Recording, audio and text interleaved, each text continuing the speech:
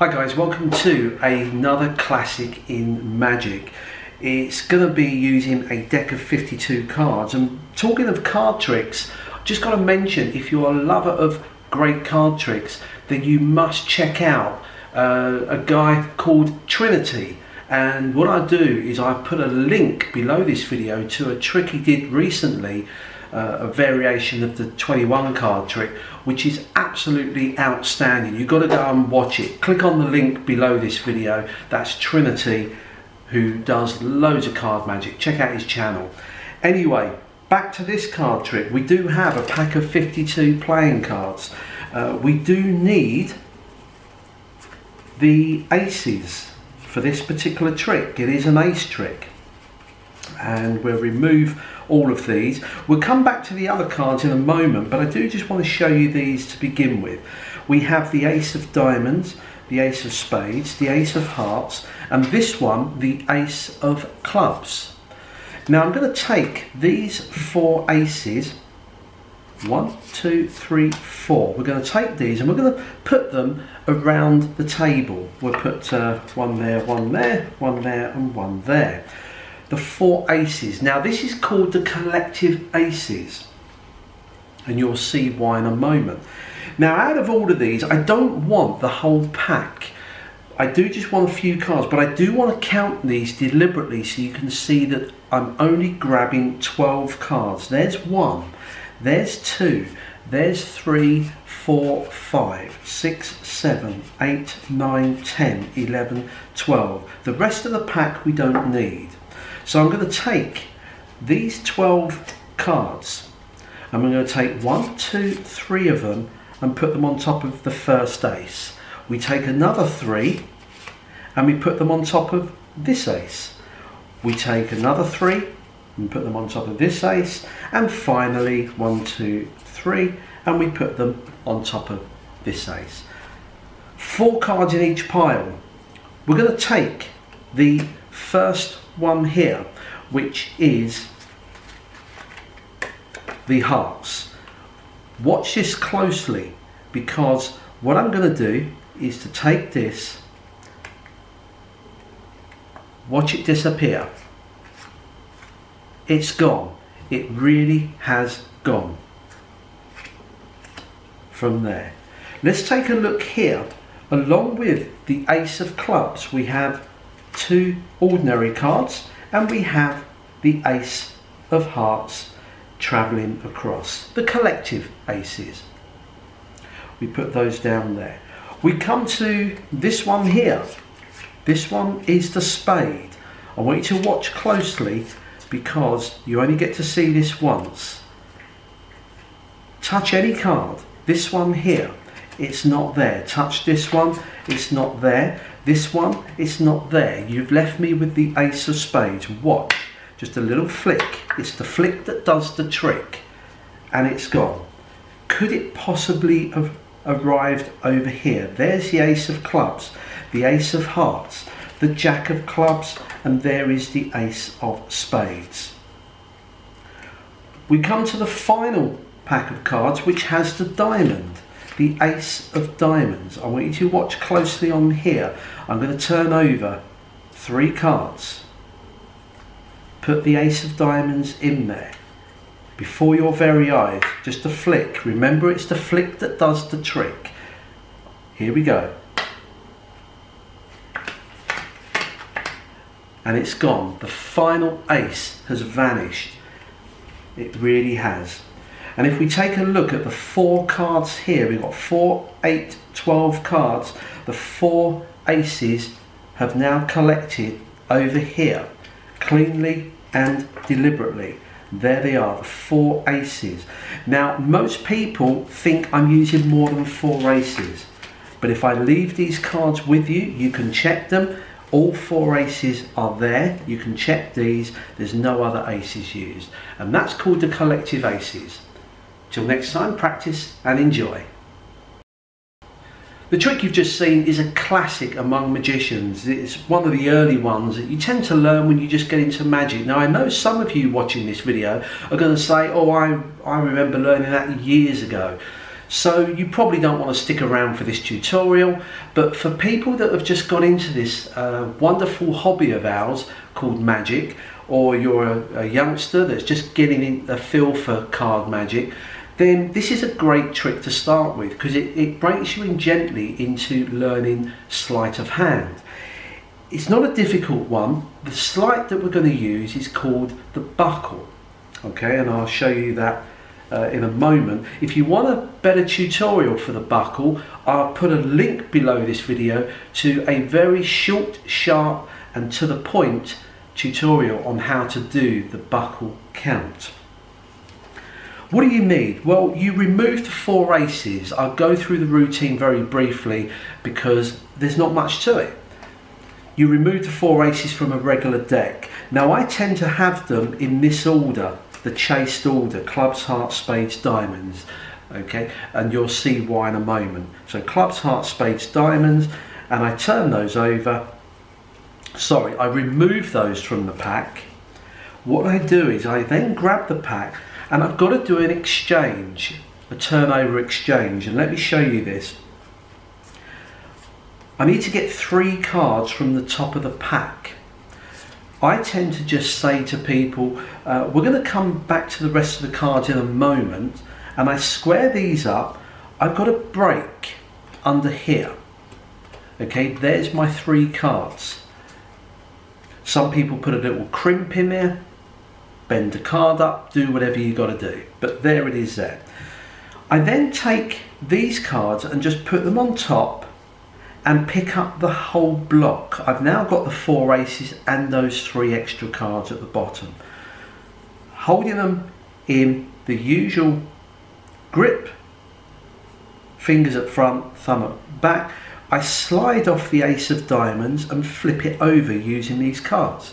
There's ace number 1, ace number 2, ace number 3, and then I then get a little pinky break because I'm going to put these on top.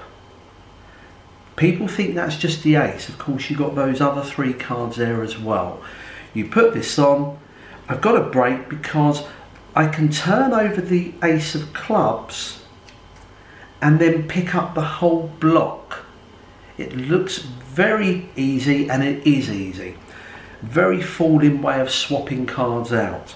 We now have a situation where people think I've got the 4 aces. They've just seen them, why wouldn't I? But in fact, we've only got 1 ace and 3 regular cards. You need to reverse these. So again, I reiterate, I've got 1, 2, 3, 4 cards. I don't make a big deal of it. I don't say, look at that. I just casually tilt the packet a little bit so they glimpse the ace. That's just another convincer that I've got 4 aces here. And I just say, look, I'm going to lay the 4 aces out here. As long as that club goes here, you can lay these out in any order. These are just regular cards. This is the ace. They believe they're the 4 aces.